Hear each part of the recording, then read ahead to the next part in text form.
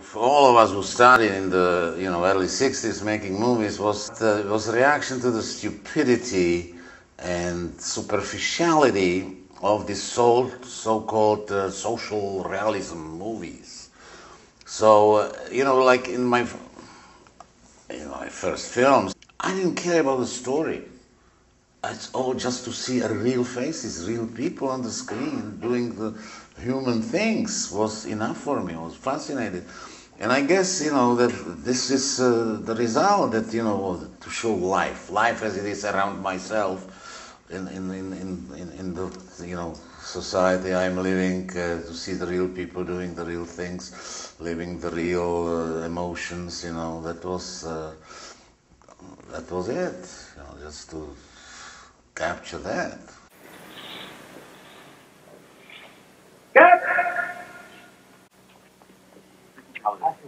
Perfect, thank you. Rock and roll. That's it for today. We have a very good. I'm glad that I stepped a few times in front of the camera, because unless you do it, you really don't know how an actor feels, and that's very good for the director to know that. Because when I started, it seemed to me so simple to tell actors, do this. Why you can't do that? It's so easy, it's so simple. Well, go in front of the camera and try yourself. Suddenly you realize it's not so simple, it's not so easy. That young lady is the daughter of Madame de Volanges. Okay. And she's under my protection.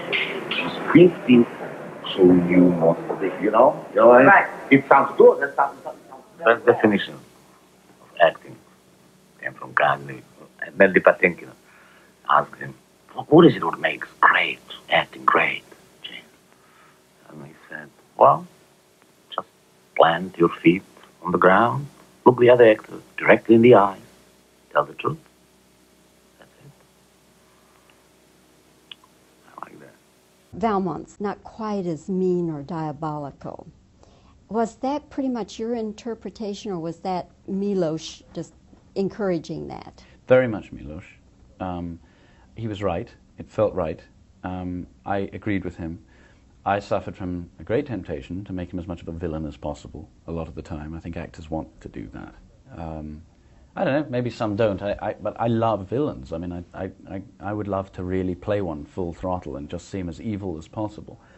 But I think in our particular interpretation, I think that would have been an oversimplistic and far too comfortable a choice. And I think that paradoxically, despite the fact that the characters in our film are perhaps lighter and more likable as such, I think that it is slightly more difficult, because it's not as comfortable to like these people and their behavior. I think it would be far easier if you could sit back and judge them and shake your head and that they're all up to no good, and I would never do such a thing. Whereas in this one, I think you get involved, and I think that I don't think anybody should really do anything in this film that's very far beyond what anybody else is capable of. What does that mean? And I think that's part of its strength. You don't love me? He looked at a lot of actors, I'm told, before he decided that you would be Valmont. So what did you do that impressed him so much? I really don't know. I mean, I've tried to work it out, obviously, and I think I just took a different approach. I mean, as you see, I'm really not what most people expect Valmont to be like, I don't think. And I think it was precisely that interested him. He didn't want anything obvious in this film, and there is nothing obvious in this film. Thank goodness, because we've all seen plays or read the book or seen another film version. And I think this is full of surprises, and nobody is what you expect. And I think his problem with most of the people he saw was they made the art of seduction a terribly serious business. They smoldered and they looked dangerous and all this sort of thing. And I remember Milos saying, why do they think that a woman who goes to bed with a man who's so serious all the time, why does he not make her laugh? And I knew that I wasn't going to get away with a smoldering lover thing. I mean, that's not me. And so I used levity and humor, and I suppose it must have had something to do with that.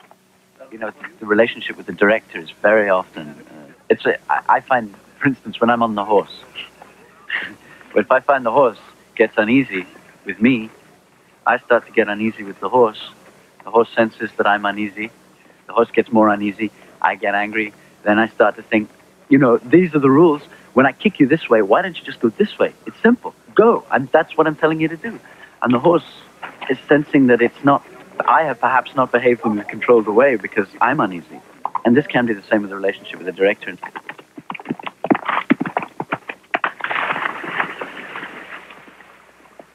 You were quoted as having said that Milos Forman never lets you off the hook. What did you mean? There are directors, I think, particularly if you're working to a tight schedule and you've got little money, who will say, lovely darling, that's fine, that'll do, and it's in the can, and it really is second best. And Milos will never allow that to happen. You know, he knows if it could be better, and he knows if you can do better. And he doesn't, or even if you feel you can't do better, and he thinks you can, you know, he'll go for it and tell you, and it doesn't matter how much sweat there is. As a result, he just keeps at it, and it's quite a grueling thing, but it's uplifting because eventually I think actors will excel themselves under those circumstances. It's done in such good faith. There's never any real hostility. There's never any anger involved. There's never anything malicious. You know, you hear of directors who are really quite sadistic in their approach, and there's nothing of that with him. It's entirely humane, and you're always on the same side. You know, you're working to make the thing good, and it was enormously challenging and exhilarating to work like that. But yeah, there are times you get testy, and there were times that he got depressed. I remember there was an airplane going over for the 50th time, and the sound man said, "Well, what do you want, Milos? Do you want me to wire them, or do you?" Should we do weather cut? Should we go indoor? And he just said, I don't want to make any more movies anymore. You know, and I mean, there are times, and it gets to that point in 6 months of shooting, you know. I like working with him very much. He's really an inspiring person because he has great passion and great energy, great enthusiasm, and joy. I think he really enjoys making films. He enjoys the day-to-day process of it. Et on reprend de nouveau, hein? D'accord, pas très bien. Yeah, ça serait parfait. Mais il faut que vous vraiment forcez les acteurs le faire, hein? Parce que ça serait parfait. He knows what he wants very much, and he gets, you know, this is everything you do, and it has to be perfect. Both Amadeus and One Flew Over the Cuckoo's Nest made use of many character actors playing the smaller roles, which came to be a trademark for the director. Many of these actors got their start in Forman's films, including Christopher Lloyd, Vincent Schiavelli, and Danny DeVito.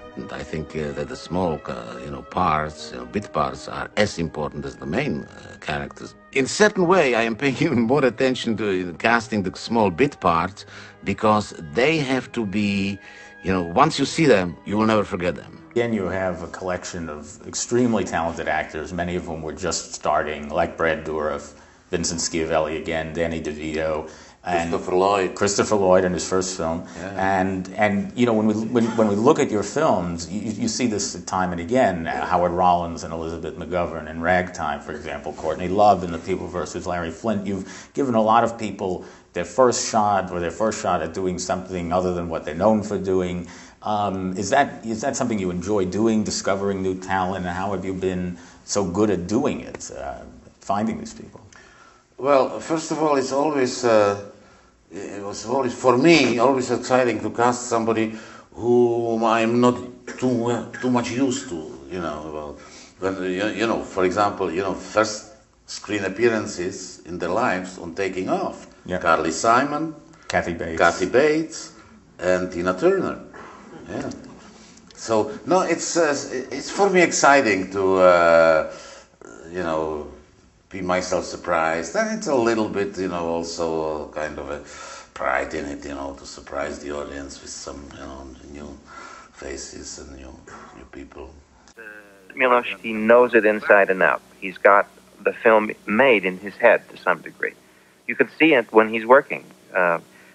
When he's concentrating on something, it doesn't matter who's around him. It would be useless to try and interrupt him or to come up and ask him a question until it's obvious that he's worked through whatever the problem is in his head. It's as if he's watching the film. But the thing that he does working with actors, which I find really extraordinary, is he puts himself at the center of the conflict of the scene. He puts himself at the center of the scene. So that on this picture, he has been very gentle, very elegant, that was wonderful, let's do it again, that was charming, yes? Whereas on a picture like Cuckoo's Nest, he'd come running in and say, "You're crazy, what are you doing, what are you looking at, ah!" Run out and come back and say, "Beautiful, beautiful." So he really put everybody off center, put everyone ill at ease. And he became the big nurse in the hospital. And you can always meet his eye in a scene, and he's right there. He's right there with you. He's exactly where you should be. And that's the part about working with him that's very interesting, this kind of crossover reality. When you are working on the crowd scenes, you didn't have time to, rehearse perfectly every moment and every motion of everybody. So very often what you did was that you just provoked some kind of a general anarchy, and in that anarchy, the camera has to wander around, and it all gives such an authenticity to the scenes and life. And it's because we just didn't have a time to rehearse enough. What we like to do also is that to use two cameras and to tell people that, okay, this one camera will follow, of course, the main protagonist, who is center of the scene. But the other camera, I told everybody, will be wandering around, and you will never know who is on. So please stay in the character all the time. And that's wonderful, because it's helping, first of all, it's helping the main protagonist, because he doesn't feel that the whole concentration is only on him or on her. So he didn't feel that pressure, right? Plus, on the other hand, the fact that everybody else was in the character, even if they were just extras, that they were not sort of laying back. I'm not on the camera, so I'll just, stay here and watch the actor. That helped the whole relax everybody, and mainly relax the main actor. When you gain their trust, it's wonderful. You don't have, for example, I didn't give them, they didn't know the script. Before every scene I said, well, listen, now you will come and you say something like this and this and this, and you answer something like this. I knew the script by heart. And I was quoting exactly lines from the script I wanted them to say. But I said, well, you something like this and this and this, and you say something like this and this and this. And we'll see, and if you forget, so you'd say it with your own words. Okay, let's shoot it. Action. And that was wonderful, because they were following your thoughts. They couldn't remember exact wording, so they had to express it in their own personal way.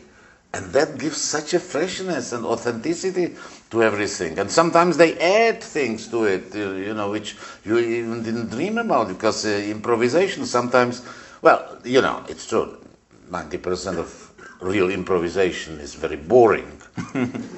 But that few persons, which they're priceless. So that's, the way we did this movie. Now, because this was really the first time you were working with a movie star in the form of Jack Nicholson, did you modify your approach because you were making ostensibly a bigger film with more professional talent? Partly, not really, just partly. For example, I used improvisation a little bit. Whoever saw the film, the first meeting between the superintendent of the hospital and Jack Nicholson, so all I did was there was a real superintendent of the hospital. It's not an actor, Dr. Brooks, Dr. Dean Brooks. I gave him, listen, this is the history of this patient. Just do your job. So, and Jack Nicholson came in, and the doctor did his job on him. And Jack was brilliant in improvising with him. They knew, I told them, the points they have to touch, but the rest is improvised. But no, the rest is very well structured, and, you know, from that first film where I didn't care about story at all, more and more after each film, you know, I was more sort of focused on really have a good structure and good storytelling. The difference between a professional actor and non-professional actor. Non-professional actor is not at all camera shy. He's audience shy. He doesn't like being watched by people, but camera is an object. He doesn't mind to give himself, you know, strip his soul naked in front of the object.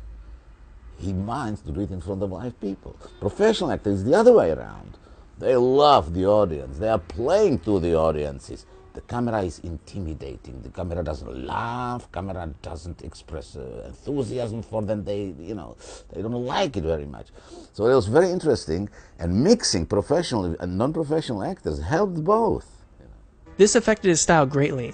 Because there were often many characters in one scene, it was essential for the scenes to be built upon reaction shots. We can see a similar approach in his later films as well.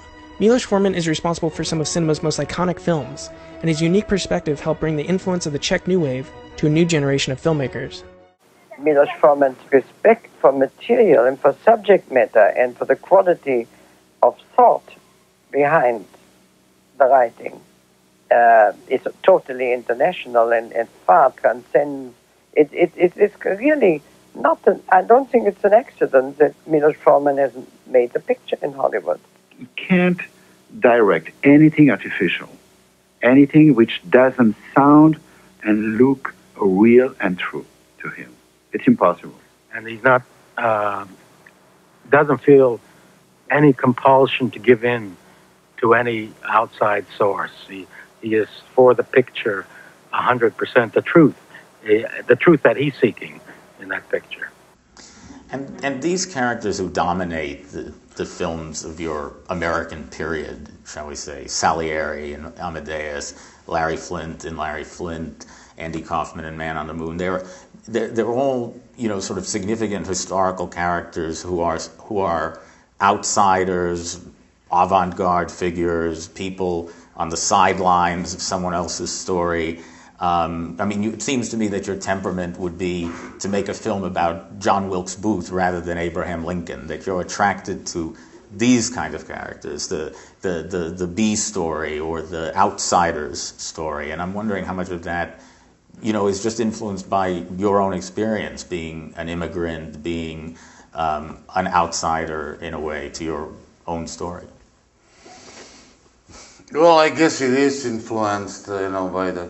Because, you know, don't forget, I lived under so many different social, you know, systems, you know, the Nazis, the communists, you know, democracy and like that.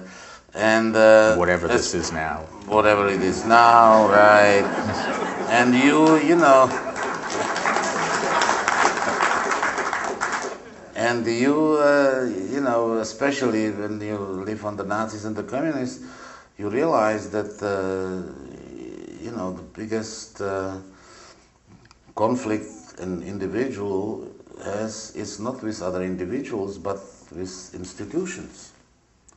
And that somehow, you know, makes me very compassionate to individuals who fight institutions. You know. This case he brought to the Supreme Court resulted in a very, very important decision about the freedom of expression. And I'm telling you, you know, I know from my life experience, freedom of the press is the cornerstone of democracy. It's not elections. They can be manipulated if you don't have a free press. It's not a free market. Hitler had a free market.